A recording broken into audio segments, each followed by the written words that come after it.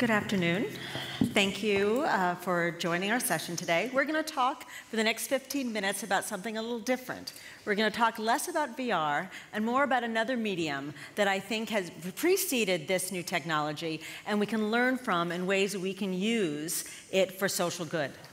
I run an organization based in New York called Games for Change. We've been around for 14 years and have been the leading advocate for the use of this digital medium for social good, for the use in education, for the use in healthcare, for the use in raising awareness around social issues.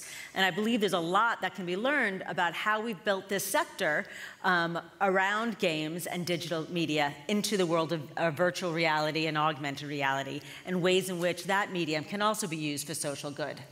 So first I'm going to ask the question, why games? I will ask that question. Why games? Why are games even important in this opportunity to reach people around social issues? Well, games, we look at it in a couple of ways.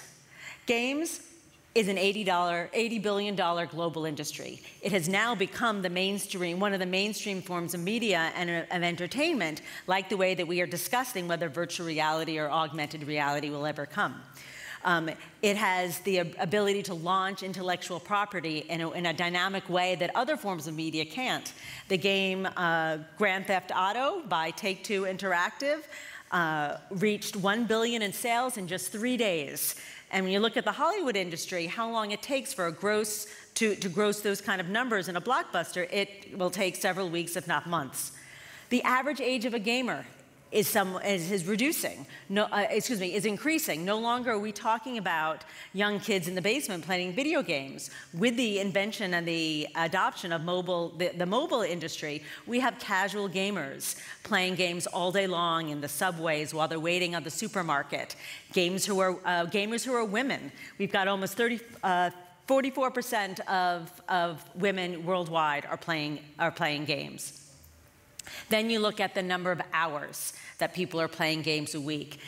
Games guru Jane McGonigal, who has a fantastic TED Talk, talks about how many hours, over 3 billion hours a week, are being spent playing games. And our belief, if we can harness just some of this activity into a social good, what a great opportunity that would have.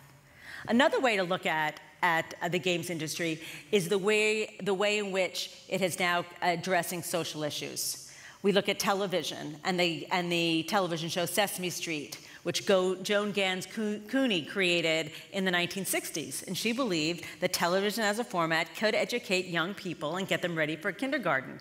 Now we're looking at it 40 some odd years later, and it's a global program that are teaching young people all over the world how to get ready for kindergarten. Mainstream media in Hollywood are producing films that are winning Academy Awards, like Hidden Figures, before that shows like Argo.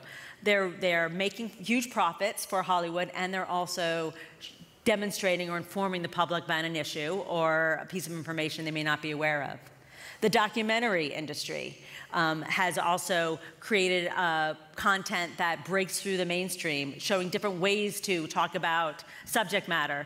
A filmmaker named Morgan Spurlock really broke a great story about the fast food market and about what the effects those have in the human body through a very comedic documentary film called Super Size Me, which, if you haven't seen it, is worth seeing, and it's remarkable what that can do, that kind of food can do to your body. And the last thing I want to talk about is the form of comic books, which now have a whole category in booksellers called graphic novels. And you had an artist, a storyteller, Art Spiegelman, who for the first time was able to convey a story of significance in historical context and put it out in art form through color, through images, through art, and be received in a public way. Another way to take a look about games is a type of medium. Here, we look at someone watching television. It's a passive experience. You just have to lean back and absorb the information that's coming in front of you. When you're looking at games, it is an interactive medium. where the players actually have agency in which to move the story forward, to step into the role of a character, trial and error, see how things work. If you move that medium forward, in virtual reality, you are now immersed in an environment and obviously have a different kind of relationship with the content that you are experiencing. And you think about putting a game format around that, how people can learn, how people can experience other, be in the foot and the steps of another person in a way that they wouldn't in a traditional media experience. And finally, augmented reality. The ability to merge the real world and the physical world, and in the digital world. The game of Pokemon Go, if we're going to talk about the context of games and augmented reality, really opened up the door in ways a lot of developers and storytellers can engage in bringing the real world into a game and bringing kids and bringing people outside the home to experience a very popular, right, form of entertainment. So, Games for Change, I'll talk just for a few minutes about the organization and what we do. We have been working on bringing together different communities who make games that have some kind of positive impact. It's a community of different kind of stakeholders in the process. There are the commissioners and the government bodies who are funding these kind of projects. They might be brands who are looking out to do it, part of our customer service, corporate social responsibility. There are also the talent, obviously the game developers, the designers, the artists, the sound engineers, the musicians who are coming together to make worthwhile and amazing experiences. And finally, in the space of impact, there are the people who are assessing the impact that these projects are happening, and the content matter experts who are partnering with the creators, so we can actually come up with content and experiences that can drive impact, and we can actually measure and assess the impact that that experience is intended to have. So we, at Games for Change, here I'll talk a little bit about funding. So in the United States, at least, we have a number of different entities looking at funding. We have government agencies like NASA and DARPA, the Department of Education. We have universities who have game programs and are doing a lot of experiments. A lot of foundations like the MacArthur Foundation, the Bill Gates Foundation, all funneling funds into ways that games and other digital media can have impact. And finally, brands are looking at realizing that games and other digital media are a great way to reach audiences, and you couple that with a positive program or a campaign, the brand can have a lot of impact. And in the US alone, there are close to 500 schools offering game design programs. It'll be interesting to see how that number grows in the virtual reality space of the coming years. So at Games for Change, we have been part of starting a movement. We have been building this community together and doing that across a number of programs. We hold festivals. We act as a convener of the different stakeholders in this space. We consult with other non-for-profits or foundations or businesses that want to get involved in the games or interactive industries but don't necessarily know how to start. And then we work in schools, and we look to educate the next generation of content makers and helping them see the value of creating content that can have a social purpose. Our flagship event is the Games for Change Festival, which we've run for the last 14 years in New York City. This year, for the first time, we are launching, let me go forward. Next one. Yep. Okay, our program is over a 5-day period, and for the first time, we have a lot of virtual reality focus. You'll see on the schedule here, we actually are having our first game jam, which is like a hackathon, but with game developers, but focused on virtual reality and neuroscience. So we're bringing together 30 neuroscientists and 30 dev teams to come together, explore over a 2.5-day period how games and virtual reality and neuroscience can complement and support each other. If anyone in the audience is interested, let me know, because we are now recruiting different participants. At the main festival, we've broken out the program across 3 tracks. The games and social impact community is mature enough now that we're able to focus our conversations into 3 areas: health and neuroscience, games for education and in the classroom, and then civic and social issues. And then on the last day, we are going to focus on building this community now about VR and change and impact. So VR for Change is an initiative that we're launching that will hopefully help develop the same type of community that we've been able to help develop in the game sector, looking to bring together the VR and AR and MR creators, the government agencies and not-for-profits that are looking to use this medium for impact, assessment experts and psychologists who are informing how these interactive experiences are being created, but also how they're being measured and how can you demonstrate that the impact is actually happening. I'm going to talk just for a few minutes about how we look at different types of impact in the game sector when you're talking about social good. And I encourage you to think about how this approach might be applied to developing virtual reality experiences.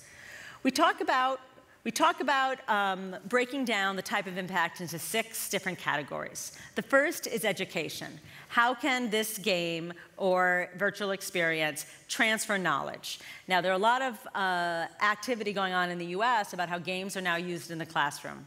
In fact, our former Supreme Court Justice named Sandra Day O'Connor started a game studio 7 years ago where she wanted to teach civic education to middle school age children. And now, through the nonprofit game studio called iCivics, there are games being distributed over 70% of schools in the United States.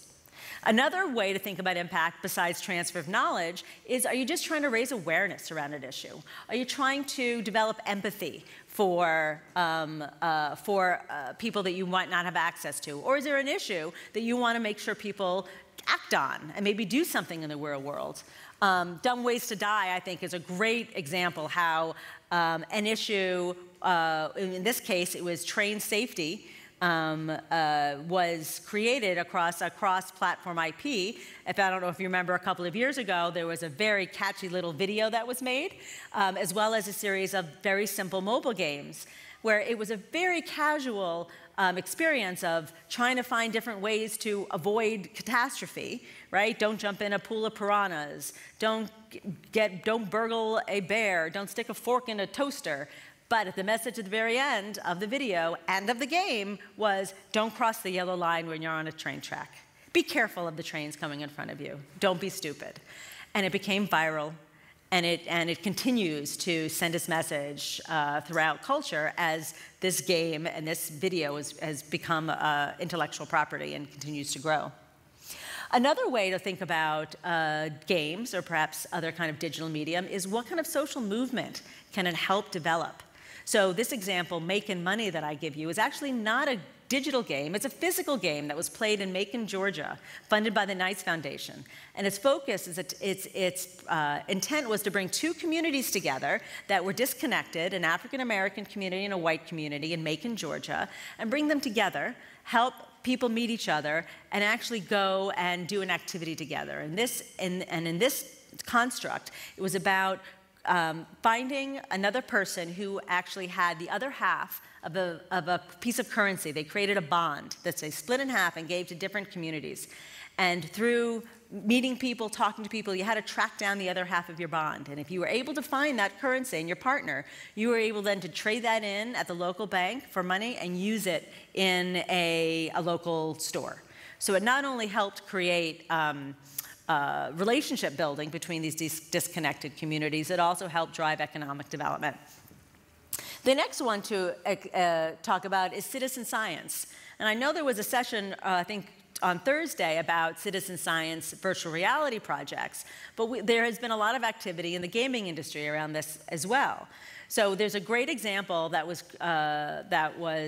developed about 5 years ago called Fold It. It was made out of a game experience made out of University of Washington, and it was intended to see what kind of a collaborative contribution game players might be able to have to solve a problem that they have not been able to solve within a research community, which had to do with folding proteins in an effort to discover a new enzyme to help with the AIDS virus. And it was a problem that took 10 years for a supercomputer to solve. And within 10 days, over 7,000 game players were able to collaboratively work on this problem and solve how to fold this protein. And the work was so significant that it appeared in Nature journals, and all of the players who played were listed as researchers on this project. The next example that I want to give is behavior change, which is really kind of like the ultimate goal in impact of, can you actually change someone's behavior so they act differently? They think, not only think differently, but will behave differently in the world around them. And this example, Remission, is a game that was created to change the behavior of young cancer patients for them to adhere to the medicinal treatment after they leave the hospital. Will they take their medicine on a daily basis or throughout the day they're supposed to? So this game gave kids the agency to go into their body and fight the cancer in a first-person shooter game, right? So they're literally shooting the red cells. They're going throughout their body. They're winning the fight of cancer in this game. And they're transferring that behavior into the actual behavior of listening to the doctors, taking their medicine, and going into the path for wellness. And this game has been going through clinical trials for the past 4 years, and it's been remarkable, the effect. The last thing I'm going to talk about is cognitive training and cognitive science. The world of neuroscience and games and virtual reality are converging, and there are people out in the world at universities doing research about how games and virtual reality can actually change the way our brains are thinking. And there's this wonderful neuroscientist out at UCSF named Dr. Adam Gazzaley, who has made games that are treating Alzheimer's, people with dementia, but also young patients with ADHD, young students. And through clinical trials, he's gotten to the point where he's submitted these games, one called ECO, about ADHD, to the FDA, the Food and Drug Administration in the United States. And should it get passed, and it looks like it will be the first game that can be prescribed by a physician to help treat ADHD.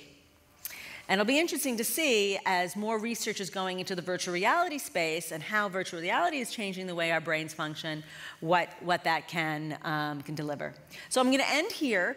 But I really challenge you to think about how you can use some of these gaming principles on impact into your work with VR, and I'll be around for questions afterwards. Thank you.